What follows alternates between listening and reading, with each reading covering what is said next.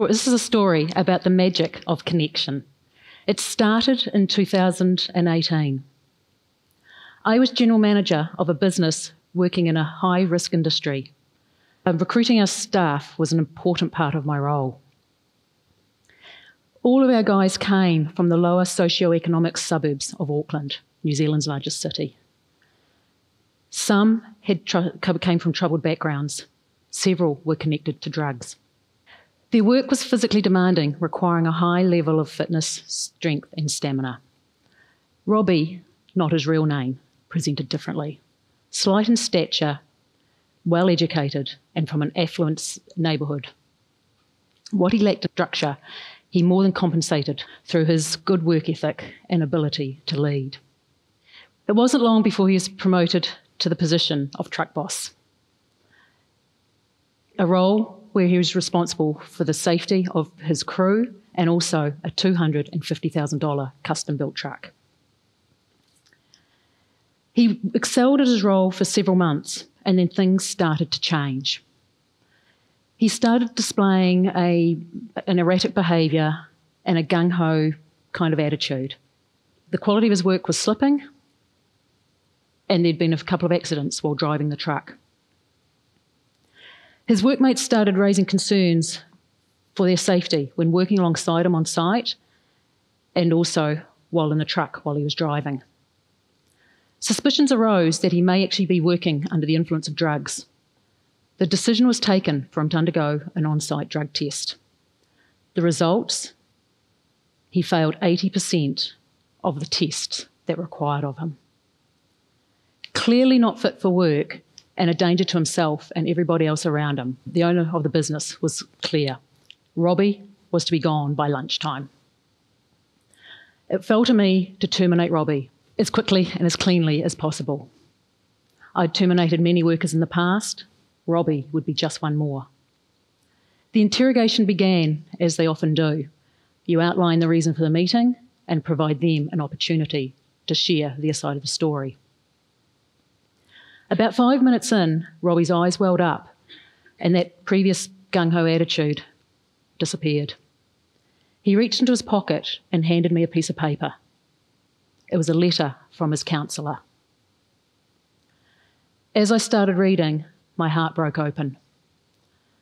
At the age of 11, through circumstances not of his doing, his entire world was turned upside down. And he didn't have, at that young age, he had no skills to cope with what he'd just been put through. It went on to say how he'd been a good student, well liked by his teachers and peers, and also a keen sportsman, through to getting into trouble and hanging out with the wrong crowd. As time went by, his life had continued to fall apart. Now, at the age of 18, he had fallen into the drug scene, initially as a user and more recently as an importer and dealer. What once had been an exemplary young man, he had now been before the courts. He was awaiting sentencing where prison time was a likely outcome. The judge had indicated that one thing that could spare him from prison was that he was still employed with a good full-time paying job. I found myself firmly wedged between a rock and a hard place. Robbie posed a very real threat to the business, and keeping him employed was not an option. Dismissing him could likely send him to prison, a place that he didn't belong, and a world that would destroy what was left of his life. All the while, the business owner's instructions had been perfectly clear as to what had to happen. For several moments, we sat in that room in gentle silence. The clinical and hard-nosed decision to terminate faded away. The imbalance of power and hierarchy didn't exist anymore. No more was it Gael, the general manager, and Robbie, the errant employee. It was just two people, Robbie and Gael, caught in an impossible situation. How do you terminate someone when you know you could be sending them to prison? How can you keep them employed when you know they're a threat to the business? Stonewalled and bereft of a solution, I realised I didn't have any tools in my toolbox to deal with this. We started talking about all sorts of things. I don't actually remember what, but I do recall there was laughter and there were tears. There was no judgment, no distractions, just two people fully connecting, heart to heart. It was in that space that a perfect solution materialised. We could suspend Robbie without pay. He would still be employed, and the judge would most likely look favourably upon him. At the same time, we had been recruiting for other workers, so I would simply add one more person, and that would ensure the business wasn't adversely impacted. A perfect outcome for all parties. This story didn't finish there. I'd been instructed by the owner to call him immediately after the meeting. When it became apparent I'd wavered from his explicit instructions, it'd be fair to say his seething anger was palpable. I'd just put my neck out for Robbie that day, and as I say, I completely overrode my boss's instructions. That's when it finally hit me that not only Robbie, but I too could be gone by lunchtime. Rather than explaining over the phone what I'd done, I sent him an email with Robbie's letter attached and asked that he read it and then call me back. Knowing that my head could be on the chopping block, it'd be fair to say that was the longest 15 minutes or so of my life. The phone call came. It was like I was talking to a completely different person. There was a compassion in his voice and a sadness for what he'd read. He and his wife had read the letter several times, clearly impacted by what they learned. He talked about how we never know what it could be like to live in another person's life and how quickly it can all change. Rather than my job being in jeopardy, he was now grateful and appreciative of what I'd done.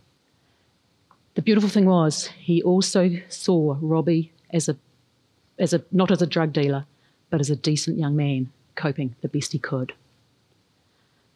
He and I'm talking about the boss now, he and I had never really connected in the 3 years we'd worked together. That day, we did. There was still another outcome, unexpectedly, to come. Every single one of our guys knew it could easily have been them that day undergoing that drug test. Each of them saw their workmate being treated with compassion, dignity and respect. They saw the business doing everything it could to do the best outcomes for Robbie and for the business. The morale within the organisation skyrocketed. There was one more unexpected twist. About 6 months later, I received an unexpected email from Robbie. Now, spared from prison, he had resigned his job so he could focus on going forward with his life. He shared how he'd been in rehab and was now completely clean of drugs. He was making plans for his future. It was a joy and a delight to read. The words that he finished with have stayed with me ever since. Gael, I can never thank you enough for what you did for me. You saved my life. This story happened to me. It could just as easily happen to any one of us here today. At any given moment, we can experience or be faced with a situation where being able to connect and be present could be make the difference to the course of that day. And yet every day we miss the opportunities that are right in front of us through looking at our devices, our heads being filled with ideas, or simply the everyday busyness of life. Connecting with another human being, needn't be a burden.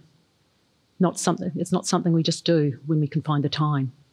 It's going to be a spontaneous moment of eye contact with a warm smile with complete strangers. Or asking of a friend, how are you doing? And waiting around long enough to actually listen to their answer. Several years ago, while travelling in India, I came across a quotation that I think is perfect to share here now. Connection is when you feel the other and feel felt by the other. In the past few years, I've sought to understand what really happened that day. What was it that enabled so many beautiful outcomes from what started in a dire situation? I found my answer in one powerful word: connection. And here's what I learned. The pathway to connection is an inside journey. It starts from within, directly from our hearts. It invites us to look deeper and connect with our humanness and the courage to be seen as we truly are. My most vulnerable moment was when I had to admit to myself I didn't have the tools in my toolbox to deal with what had presented. And yet it was in that vulnerable position that a pivot took place that went on to create this beautiful stage of all the outcomes that followed. I could have stayed staunch to the brief. He's to be gone by lunchtime. I would have notched up another termination, and there'd be no story to share with you here today. There's no magic in that. Through being fully connected and heart-centred, the life of a young man was saved. For me, that's the magic of connection.